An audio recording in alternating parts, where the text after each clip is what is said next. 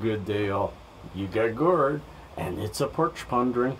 It is Friday, TGIF, oh, TGIF, and it's a beautiful day, and I'm preparing for my trip to BC with my boys, my two sons, my 31-year-old and my 8-year-old, and me. So we're going to have a great trip.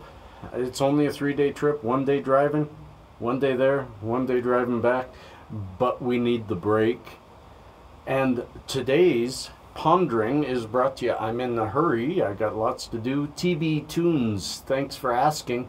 He asked me to talk about low shelf, medium shelf, and top shelf marijuana. And what's my thoughts on each? And would I ever buy bottom shelf?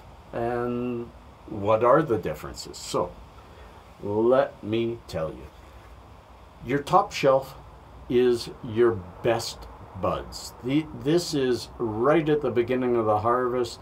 This is all the best of the flowers, the biggest, not the popcorn buds, that kind of stuff. Although some of the popcorn buds look great, so they might get joined in.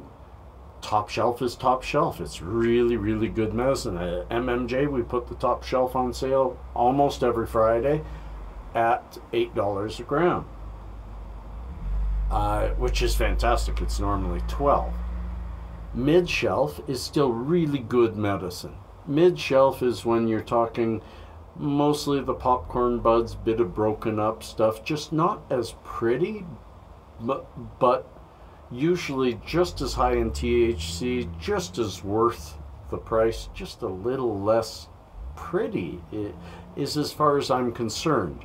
We at MMJ put on the mid-shelf strains, 3 of them on sale mostly every Tuesday for $7 a gram. Then there's the bottom shelf. At MMJ, they're $10 a gram. Bottom shelf is not crap. People just need to understand it's more the shake. It's the bottom of the bag. It's lots of small broken buds and sometimes just pieces of buds and lots of the really small popcorn buds.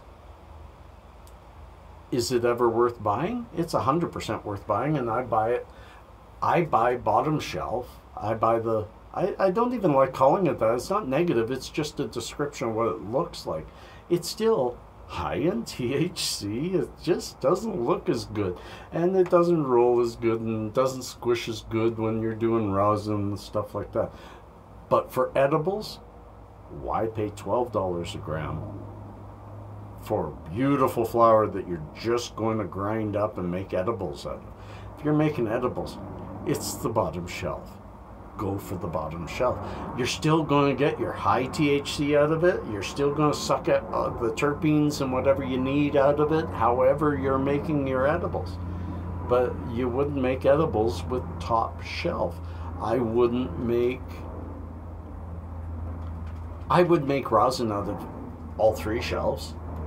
I really don't think that I would use my best buds for shatter if I was making shatter. I don't think I would, because when you're pushing the THC out of something, it doesn't matter if it's a bunch of sugar leaf or if it's buds, you're going to get a really good amount of THC. So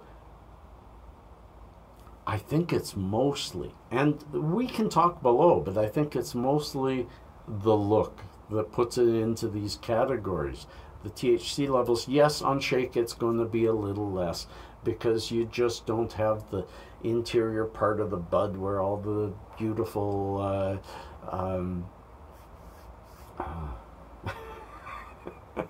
trichomes are. But also remember this. In a bag, the shake at the bottom also has all the THC that has fallen from the buds when you're handling them at the top.